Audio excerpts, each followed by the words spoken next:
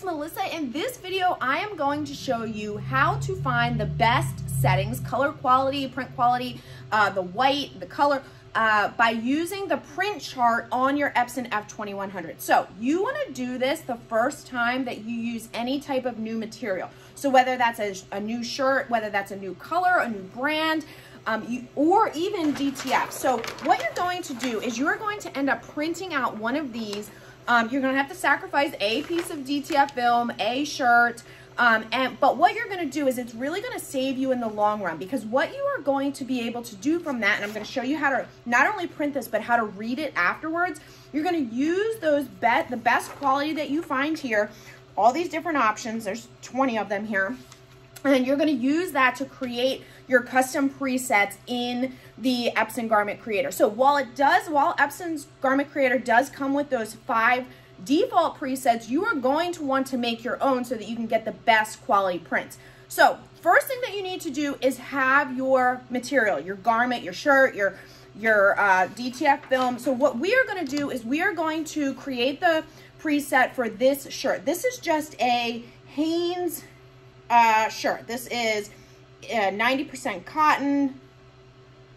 I can't read the rest of it, but 90% cotton. I just got a 4 or 5 pack from Target, and I've already pre-treated this. So I'm going to talk about pre-treat extensively in another video, but this black shirt, you might be able to see a little bit there, is already pre-treated. So whether you are going to do this for a black shirt, a white shirt, Hanes, Bell & Canvas, whatever it is, you're going to have to do one.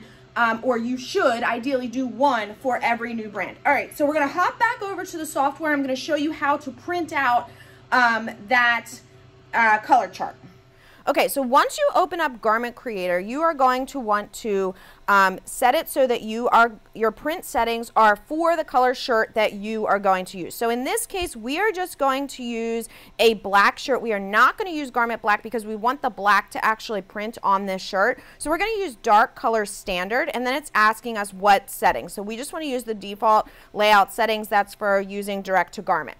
Now, once we are over here in our default for dark color, what you have here, okay, and then down here under ink density, if you don't see it, you'll just need to expand it. You have this option to print chart. That is where you are going to print the chart. So before you click yes, you do want to make sure that your shirt is already on the platen. Once it is, then you'll be ready to click yes. Okay, so after you send it to print in Garment Creator, then you are going to, obviously the shirt is all ready to go. It is telling me to please wait, and just like normal, it is asking me to please press the big blue button. Now, it is going to tell me if there's a problem with the height. It'll beep at me and tell me it's too high if I need to change it. This one doesn't seem to have had a problem, so it is just beginning to print.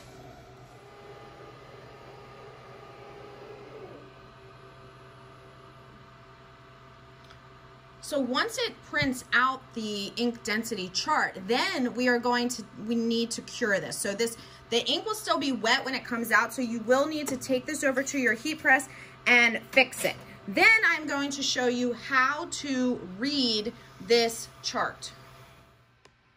All right, so after you fixed your shirt, and this one has already been washed and dried, so you do have a little bit of cracking here, but I'm just gonna show you what you see here is you're gonna evaluate every one of these blocks. These, clearly the -50 on the color, that's not gonna be effective. Down here, also not effective. So we're gonna look, this one up here, I can tell right away, not effective. What you are looking for is big, bold colors that do not bleed into each other. And by bleed, I mean, let's take a closer look at this one right here. So at surface level, this looks pretty good, but look at the yellow and the purple right here. The colors are kind of bleeding into each other. So we don't want that one. Down here, you have the white kind of bleeding in very, very slightly into the gray. But if you're looking at this one right here, this one actually looks, this one right here, this one actually looks pretty good. So does this one. Although if you're looking closer at this one, I can see that the white and the gray kind of are overlapping a little bit. So the one that I feel like I like the best is somewhere between this one and this one. Now, what you will notice is even though these are the two that we like the best, this up here says plus 30 and this says plus 50. So if you're looking for something that's in between, you're gonna enter plus 40 in garment software for the color. And then what you're also going to do is you're gonna see the white level is an ink density of 0, and this is the one we like the best. So when we would put in the white ink density level, we would put 0% for white, and then as I said, we're kind of in between here, so we would put 40. And that's how you are going to find the settings for each individual material that you're using.